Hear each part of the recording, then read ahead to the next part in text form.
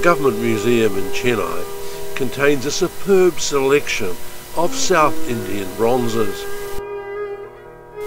Especially significant are the ones that date from the 7th to the 11th century. This was the period when bronze work peaked in its quality and range. The gallery's collection contains about 1,500 bronze objects, of which 85 are Buddhist, 25 are Jain, and the rest Hindu, mostly gods and goddesses.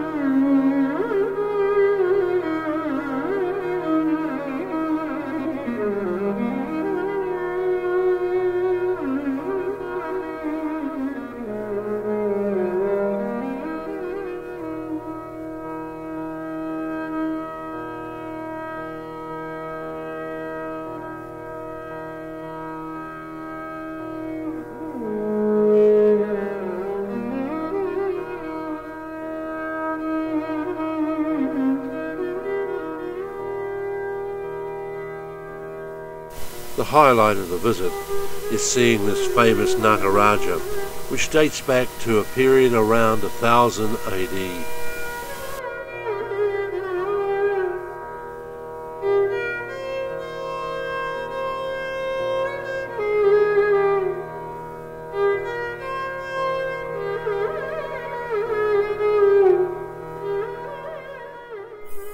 As we wander through the gallery, we continue to be amazed at the quality and the skill of the ancient craftspeople who made this bronze work.